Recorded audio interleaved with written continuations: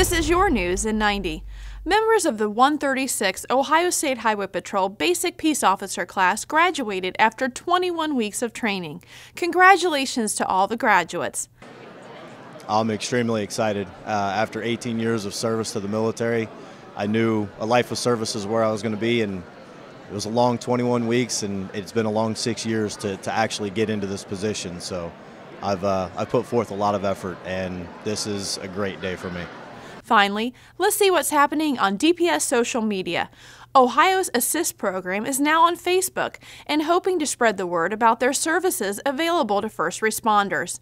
Ohio's safety services personnel face a number of dangerous and possibly life-threatening situations daily. From traffic crashes to assaults to horrific crime scenes, personnel across the state handle these situations professionally and with compassion for the victims. However, the long-term effects of repeated exposure to these situations are often overlooked. With this in mind, members of the Ohio Department of Public Safety are bringing a program supporting and educating safety service personnel across the state called Ohio Assist.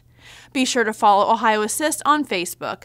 Coming up next week, K9 Chloe, Ohio Homeland Security's explosive detection dog, celebrates her 4th birthday. All that and more on next week's News in 90.